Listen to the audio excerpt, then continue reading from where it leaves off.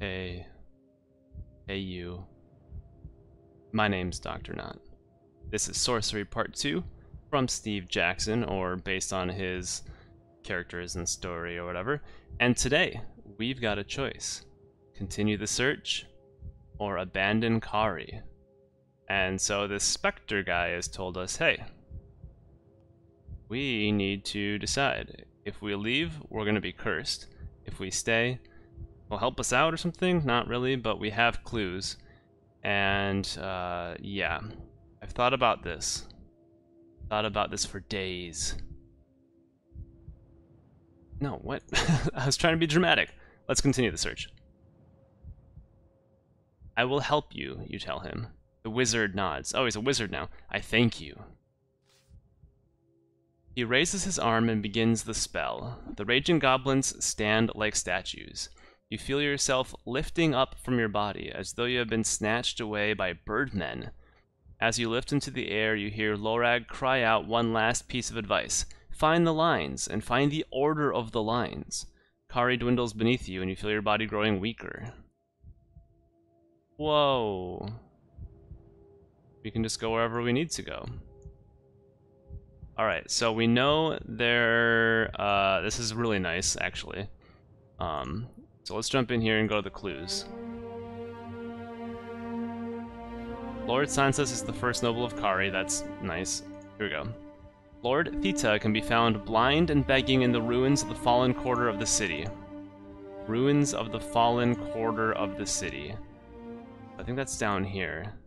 Western slums, that's the artist quarter. Mansion Row, where's the fallen quarter? Here it is. Why can't we fly to this? I think it's because we haven't been there yet. So let's go to the fallen quarter, and we'll... Oh! Oh, this is a rewind. Oh, I thought this was we could just go wherever we wanted to. So where do we have to go? Let's actually do this properly. We have to go to the fallen quarters. That's one.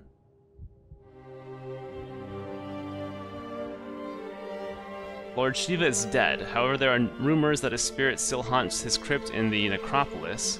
Okay, so we have to go to the fallen quarter and the necropolis. Okay. We're gonna jump in and out here a few times. Sorry about that. Okay, so he's one of the nobles. Fine. We have half a spell line.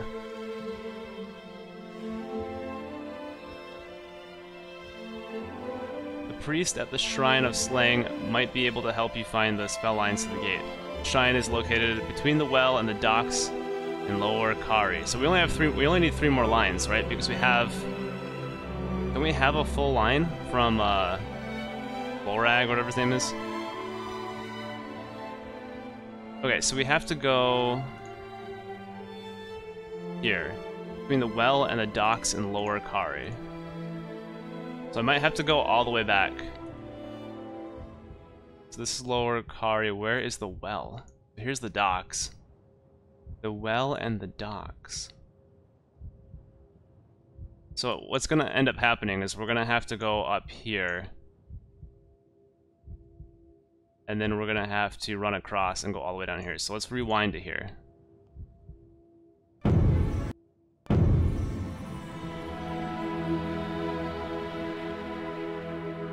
Alright. Night has fallen. Okay, so now we're back in time. There are 2 visible inns. Night has fallen. The streets will become dangerous after dark. You should find somewhere to stay. You can continue your search for the nobles tomorrow. There are 2 inns visible from here, the Wayfarer's Rest and the Meat and Cleaver. There is nothing obviously different about either of them. Also, somewhere nearby is the Shrine of Slangg. Where, though? Sleep in an alley, Wayfarer's Rest, sit by the river, which is what we did initially, sleep in the market, the Meat and Cleaver, find the shrine. Yes. If I need more stamina, I'll stay at a place. Remembering that the shrine is near the docks, you search the side streets until you see a promising-looking low building. You step into the doorway of the shrine at the same time as a woman and her child are leaving. He really is a holy man, Mother, the little one is saying. Lassen's lame brother answered his question, and he ran off the stage. The mother nods and the pair leave. Interesting. The shrine is an old stone building, garishly decorated with hanging cloths and thick candles that fill the air with the smell of grease and tar. At the far end, on a low platform, stands a hooded figure in a white robe who is talking to the assembled crowd. Does anyone else wish to take the test of Slangg, the god of malice? Calls the priest out. It's a weird way of saying that. A murmur goes around the crowd. People are nervous, but excited. You nudge someone next to you. What is this challenge, you ask? It is the test of Slangg, the woman replies in a whisper. He grants you a wish if you answer him correctly. You have to worship him, or else the question he asks is impossible. She shudders and grins. They don't call him the god of malice for nothing. Are your hearts so cold? Taunts the priest. Does no one here want anything? Is no one in dire or deadly need of a god's aid? Let's do it. You raise your hand and step forward. I will take your challenge. A stranger, calls the priest with glee. Welcome him, please. The crowd whisper and murmur as you make your way to the platform. Welcome, stranger, the priest declares, helping you up. Are you ready to take the challenge, knowing full well that very few succeed? I will try. The crowd cheer your response. Then know this, Slangg is not a punishing god. Or rather, Slangg is not a punishing god, but he is malicious. He does not wish for you to fail, but should you fail, he wishes you to know that it was all your own fault. Okay. I will not fail. The crowd cheer again. I see you have spirit. Good. Let's see if we can't break you, the priest smiles. Our practice is that you may choose which question to answer, but know this, one is impossible, and the other is easy. And to answer the easy question, you must give up something you hold most dear. The crowd are watching in expectant silence. It is time for you to choose. Alright, I'll give up something. I choose the easy question. The priest nods. The price of the easy question is something you value, your very soul. To answer the question, you must agree to leave your god behind and become a follower of Slangg. A follower such as myself, and many others in this room. Will you take the adventure for a great reward? Blah, blah. Yeah, sure, whatever, I don't care. I will do as you ask. Brothers and sisters, the priest declares with booming enthusiasm, we have a new convert to the god of malice. Placing a hand on your forehead, he begins an incantation. You can feel your spirit guide slipping away from you. Bye, dolphin. Sure. Oh, you wait to see what will happen. You feel an icy touch as the spirit of Slangg enters your heart, laughing. The god of malice is now your spirit guide, and he will help. But his help will always come with a cruel cost, thanks. In the distance, the gong is sounded. The priest closes his eyes and begins to rock backwards and forwards. The crowd goes quiet. All eyes are on you now. The priest's eyes flick open once more as he intones the riddle from the god. A woman with magic whom you had to free. But pray, tell me now if you can. Who was she? What? A woman with magic. Oh, that was the woman in the... No. I don't know. Are you kidding me? I can't remember that. Shoot. I think it was the woman in the, that had the page stolen and we gave it back to her? I don't even want to know what this is going to do. You close your eyes and lift a prayer to Slangg. You hear his chuckling and feel a sudden weakness in your sword arm. He has sapped your strength. But you feel some clarity of mind as well. Oh, for the love. A, F, or V? I don't know. Aliana? I really don't know. Aliana, there is a moment's pause as the priest screws up his eyes. His eyes flick open once more. That is correct, he announces. The crowd cheer. They clearly enjoy seeing Slangg defeated. Very well, the priest continues, turning to you. You may have one wish. What do you want? Nope. Tell me the spell for the North Gate.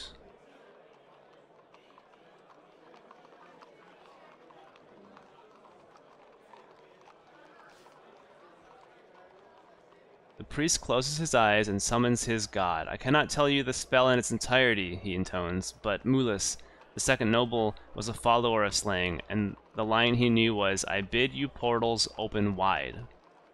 The spell lines you have found are listed in the key section of your inventory. You thank him. The crowd reach out to touch your tunic as you make your way to the door. Clearly, not many survive the challenge of Slangg. Back on the street, it is night. Time to find somewhere to rest. Your clues have been updated. That was a lucky guess. That was a lucky guess. So we've got Lorag's tumblers too sealed deep inside. I bid you portals open wide. That's got to be the last two lines, you'd think, right? Alright. So head for the docks. Now we got Slangg, and I'm probably never going to pray to this guy because he makes me weaker and whatnot. We have 7 gold this time, so I think we tried this before where we didn't. Let's go to the meat and cleaver. I'm not gonna get into a fight. I'm not gonna lose my money, any of that kind of crap that happened last time. I think it was this place too. The meat and cleaver is a small, grimy place that looks like it's been converted from a wood store. Rats run across the floor, and the customers at the tables look haggard and tired, as if just smelling the air is draining them. By the bar, a stooped and hunched innkeeper wipes his beer mugs with a filthy handkerchief. Ugh. Let's just get a night's rest and get out of here. You go over to the table with a space. May I sit? You ask the current occupants. The man waves a hand and shifts to one side. The name's Jira, he says. I'm a musician. You're a traveler? He smiles. How have you enjoyed your day in Kharé? I looked for nobles, but found none. I'm not surprised, Jira replies. You'd do better trying to find a shred of decency in Sansa's heart than find the nobles he's been running out of town. The others laugh, but one of the women shakes her head, saying softly, He's not run any out of town. If they were out, he wouldn't be able to control them. He's crippled them all instead. Jira introduces his friend with a gesture. This is Almira. She's a dancer, but don't let that fool you. She's a thoughtful soul, if ever there was one. Almira nods her head. Greetings. Almira smiles once, then turns back to her food. Jira crunches on a battered skunk bear toe. So, he says, are you staying here tonight? Yes. He nods. You're a brave man. I don't know many as would risk the beds at the Heated Reaver, or whatever this place is called. The owner makes good rat bone fritters, but he's a few giblet short of a casserole. Where should I stay? The other inn isn't bad, though I hear that Vic tends to scoop up the drunks. He nods meaningfully. Then I won't drink. A very good idea, my friend. Jira tries to lighten the tone, raising a toast with his mug. What is it? This I'll cross the river tomorrow. What does that even? I need to find a blind beggar. You make your farewells and stand once more. Can I, like... There's like one bed in this place. Oh, okay, let's go to the other place and not drink. How about that? This place looks disgusting. You turn and head back out to the street. Okay. You walk back to the docks. I mean, I haven't yet, but there you go. You're running out of options. Let's go to Wayfarer's Rest. I'll spend some gold just to sleep. You make your way inside the Wayfarer's Rest. It's a lively and bustling place. The innkeeper behind the bar is trying to serve numerous creatures, all demanding ale at the same time, while around the tables, salty types and buxom wenches are laughing together and singing shanties. How am I supposed to sleep around here? There's like one bed in this place too. You fight your way through the creatures to the bar. With a thump on the bar top, you catch the innkeeper's attention. Greetings, you say. Nice place you have here. The innkeeper nods at you. He's clearly impressed by your dress and fearsome aspect.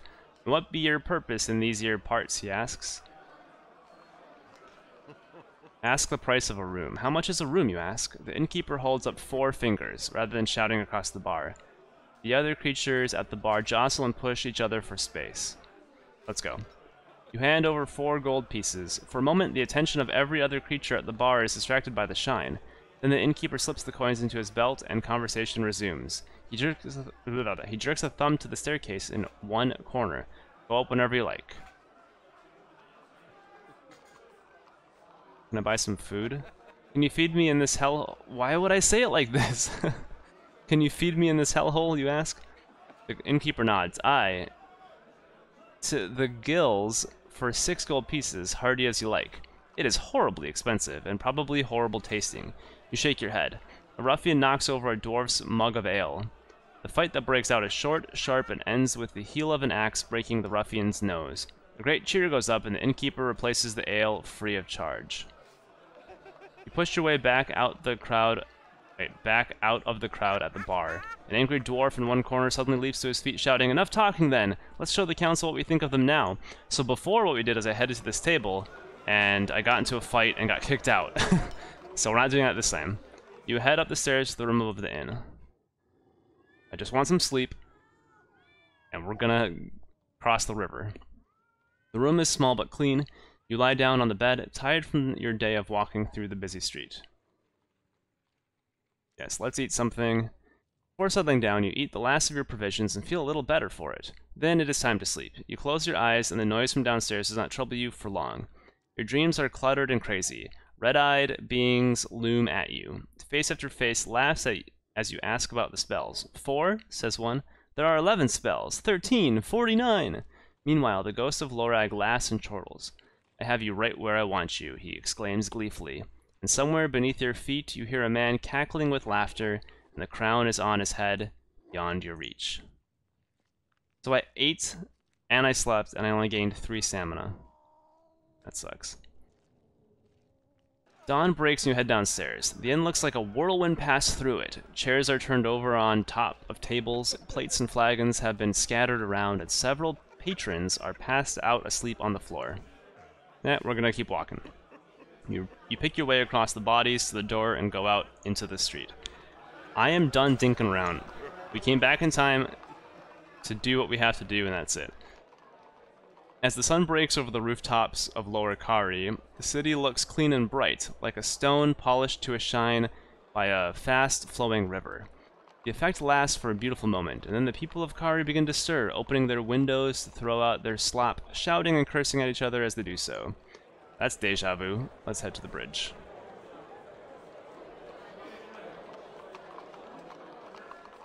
The market traders begin to set up their stalls, fighting and threatening each other to get the spots closest to the ships.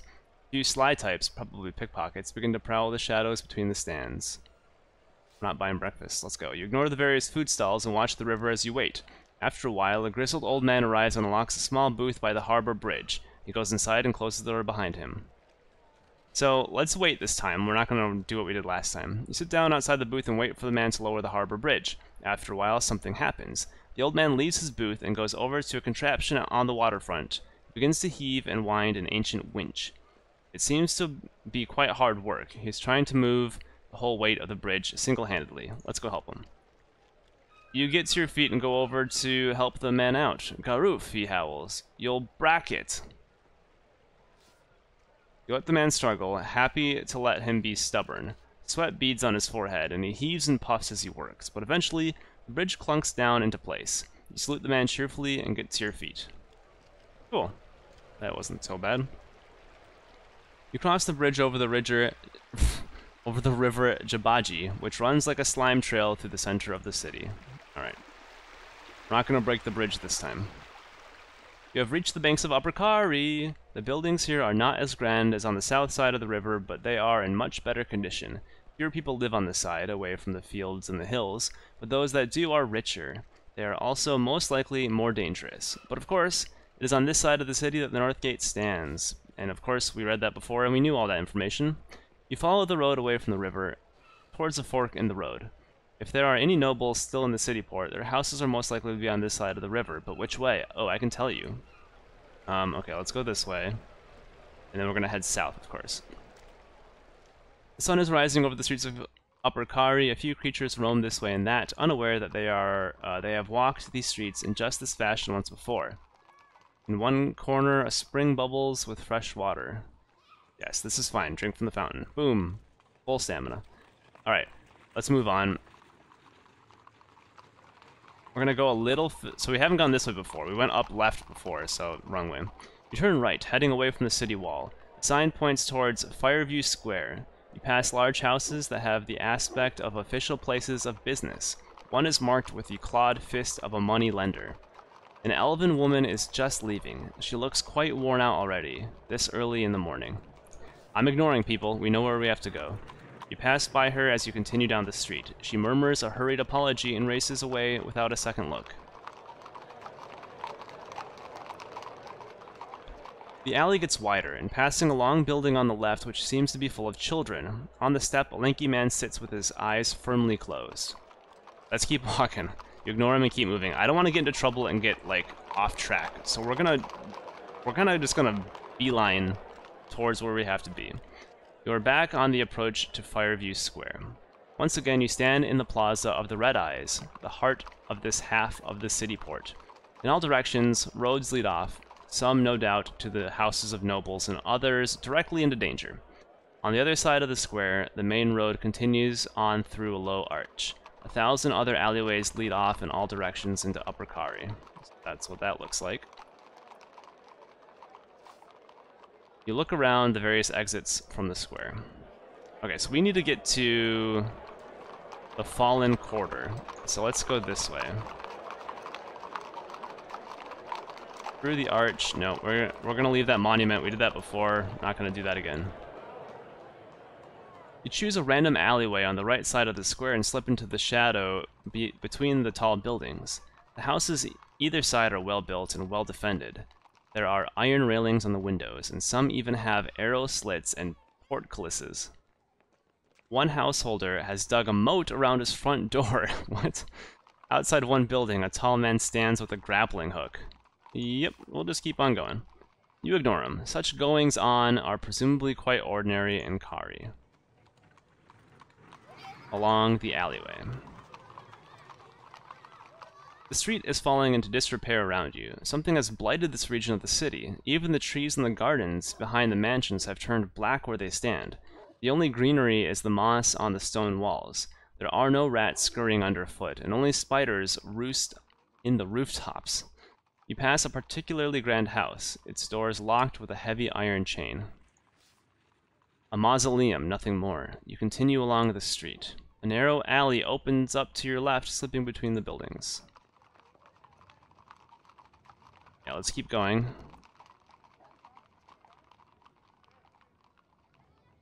The buildings are thinning out. Through a gap between roofs, you can make out a tall, crooked steeple some way away, like a finger pointing up towards the heavens. A dark shape sits at its very tip. You ignore the shadow. It is probably just fallen beam. You keep walking. Alright, so this is where we have to be. Into the wasteland. Whoa. Once again, you are emerging from the alley into a wide area of wasteland. Once, this was a busy city district, but now it looks as though a hurricane has leveled it. Nothing stands higher than head height. A few staircases lead to nowhere, and in some places a door still stands. Plants grow from every crevice and crack as though someone had poured green paint over the whole scene. Things are constantly moving and shuffling between the leaves. The road, such as it is quickly smothered by piles of wreckage. There are lots of other ways to pick your way through. One possible route leads up and over the side of a broken-down house. Another passes by what might have once been a mill. You would have to climb over the mill wheel to continue this way. So, let me see where we have to go.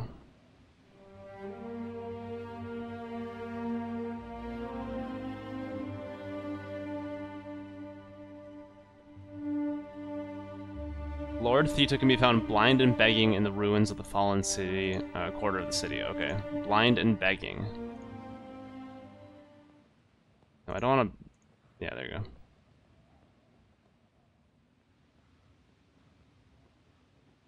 So let's see what we got here. The house has been sliced, like a mini layered cake, showing the floors that were once inside. Opened rooms have been stripped of their color by the wind and light, and of their possessions by a decade or more of scavengers. There are still hints that this place was once a family home. The hooks in the ceiling above the hearth, the marks notched on a ground floor pillar that suggest the height of growing children. Who would build a mill out here, so far from the river? Still, there is a gigantic mill wheel lying on its side in the path. Despite the state that the building next to it is in, the wheel itself seems perfectly intact and has not even lost its perfect circular shape. You clamber up the fallen rubble to the roof of the broken building. From here, you get a clear view across the rest of the wasteland. It stretches for a mile or two and will take about an hour to cross on foot. And at its far side, a tall iron fence thick with ivy slices across the land, perhaps to keep the people of the wasteland out, or to keep whatever is beyond the fence in. In the distance, you see dark shapes moving across the sky. You make your way down the far side of the building and back onto the path beyond, which soon forks. So I still, this is not the fallen corridor quite yet. We still have to get there, I think, right? You follow the path to the right between broken foundations and cracked streets. On one side, a roof sticks half out of a sand dune. On the other, a front door lies flat on the ground as though leading to a hidden cellar. Then the path comes to a building that, amidst all this destruction, is still standing. Its door is closed, and its stone walls seem completely intact. Let's just see what happens. You try the door and find that it falls open at the slightest touch.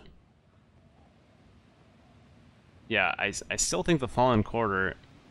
I'm not sure where this guy is. He's not in the wasteland. So let's keep going this way. The house consists of a single room with a large table and a large chair, and in the far corner a sealed box. Everything seems in good repair. Wood looks waxed and polished, and the hinges on the box are free of rust. So clearly this is like a magic house or something. From the doorway you stop and look around, and that's when you notice the foot sticking out from under the table. You go over to look at the foot. It is clawed and a dull shade of gray-green. It is about the size of your head and sticks out from under the low table. The house feels dead. Even the air inside seems not to move. Let's prod it. Reaching forward with your sword, you cautiously prod one toe of the foot. Nothing happens. Feeling more confident now, you prod it once more. Still nothing. It seems like this creature is either very asleep or very dead. You hang back, hand on your sword hilt, to see if the foot does anything. It does not move. It does not smell either. So whoever's foot it is, they're certainly not dead.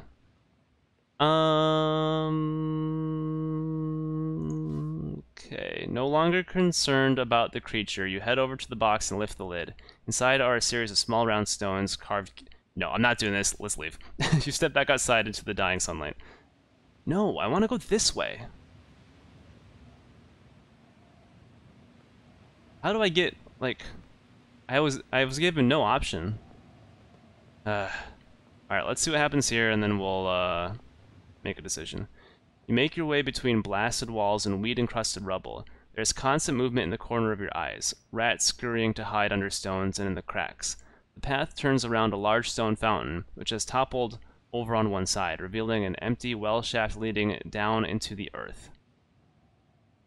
Oh, I don't care about that. Follow the path around the edge of the wasteland. I've not seen a single person begging. How was I supposed to get into this area?